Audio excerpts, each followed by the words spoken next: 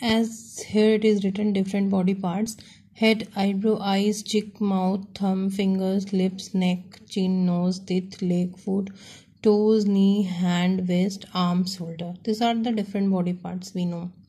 Okay, and different body parts have different functions. As I said you in the video right now, that eyes to see, mouth to eat, okay, to taste, fingers to write, to hold something, lips to talk, nose to smell, teeth to eat, to chew, leg to run, walk, okay, hand to hold something, to walk.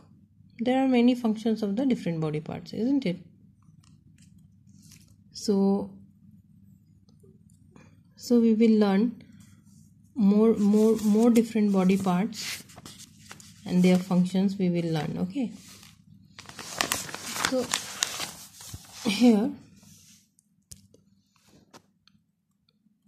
we can see, as I said, nose for smell, eyes to see, ears to listen, mouth to talk.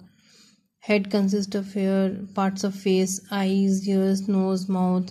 Neck joins the head with rest of the body. We breathe in air through nose. Okay, these are the